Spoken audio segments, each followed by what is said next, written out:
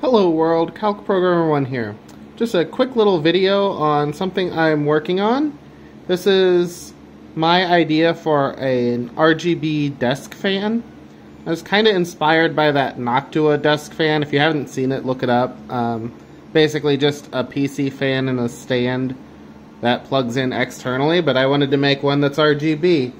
So inside this box is an Arduino Pro Micro running Corsair lighting protocol, customized version that I made.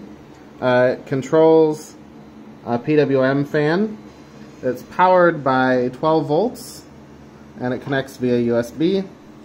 And I'm working on the idea of being able to adjust the fan speed using a knob. And so like I have an LED strip in the base, and so right now the fan speed is at minimum, which means the PWM is all the way down. The fan still spins even at 0% PWM. I might fix that with like a MOSFET, haven't decided yet. And then you can turn the knob to adjust the fan speed all the way up. Now it's at full speed.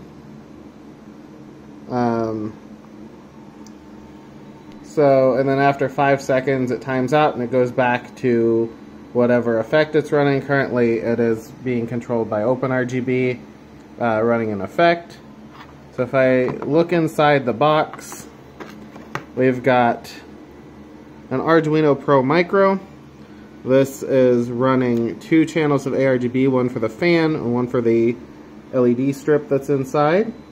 And then we've got the fan itself, which is powered by 12 volts, and the PWM is powered by the Arduino.